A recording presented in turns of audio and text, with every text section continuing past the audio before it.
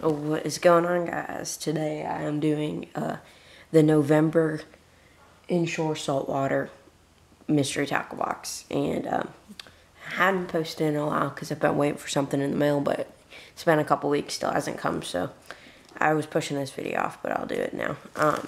First, Eagle Claw snelled J hooks on wire. They're 1/0, and doesn't really say the wire, but I would probably guess probably 40 or 50 pound, I'm guessing. Or some salt natives. I'm guessing these are probably supposed to be some sort of shrimp or worm or something. They look like they would work pretty good.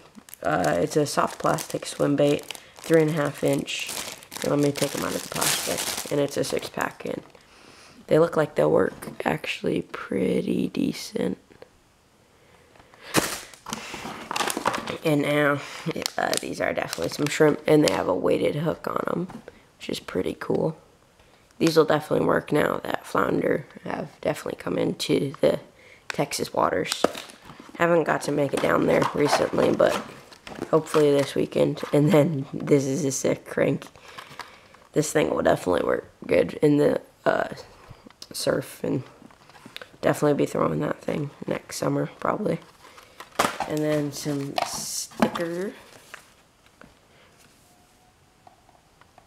What is that noise? I don't know if you could hear that, but if you could, sorry.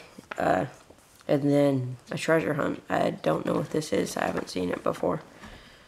But you just go to carls.com/treasure and follow the map to answer questions and enter to win treasure. That's pretty cool.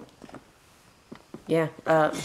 So, thank y'all for watching, and I hope to see you on my next video.